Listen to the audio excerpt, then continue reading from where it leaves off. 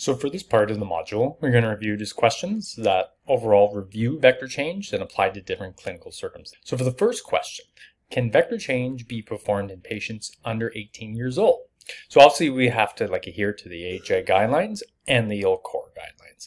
And vector change is only recommended for those patients 18 years and older, because truly that's what the study population has been done in. So you can't kind of translate that information to the pediatric population for obvious reasons. So currently we cannot do vector change defibrillation for someone who's less than 18 years old. Should we start with the anterior posterior pad placement? So standard defibrillation hits the largest portion of our myocardium. So that vast majority of the time should be sufficient to hopefully convert them. However, again, survivability drops quite dramatically after the third defibrillation. At that point, it's probably a problem with the bottom left portion of the ventricle. So just doing that vector change will allow hopefully to depolarize that portion of the heart. Can we apply a vector change for 3 defibrillations throughout the cardiac arrest, even if they're not consecutive? So this time, no. They have to be in refractory ventricular fibrillation or pulsus ventricular tachycardia, which means 3 consecutive shocks. If patients are in sporadic shockable rhythms, you can still give them antiarrhythmics if you're an ACP crew and standard defibrillation. Do we need to patch to perform a vector change? So the easy answer is no. This is not a delegated controlled act. You can perform vector change, you don't have to do a patch, and once it's in place, you keep the new pad placement in the present spot. You don't change it.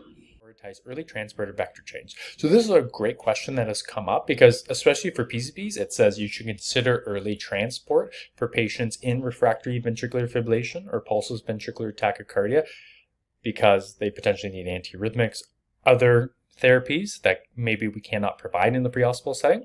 But if we know there could be a possible increase of patients converting if we do a vector change, you could do that. There is no gold standard rule. And you think about logistically too, you have to put the patient on the scoop potentially or a backboard, and logistically it just makes sense to put on the new set of pads, anterior posterior location. So it's beneficial to do the vector change as early as possible because that's what Dr. Cheska's and other literature has reviewed. The earlier you do vector change and more aggressive you do these therapies can potentially increase survivability. Can we count public access defibrillations and or the fire department's defibrillations towards our vector change? So the easy answer is up to you at this time because sometimes you may not count them, some other times you do count them because they should be sophisticated monitors. And if the fire department's listen, we've defibrillated twice, then you apply your pads, you confirm they're in a shockable rhythm. It's they've defibrillated this patient 3 consecutive times after our defibrillation now. It's maybe we should try a vector change. But it all depends on the pad placement, how comfortable you are with the story and incident history, and overall you can just make the decision based on the clinical circumstances and just document why or why didn't you do it. Because again, we don't have a medical directive at this point in time to do vector change. It's just education to support why this could be beneficial, and it may come in the near distance future.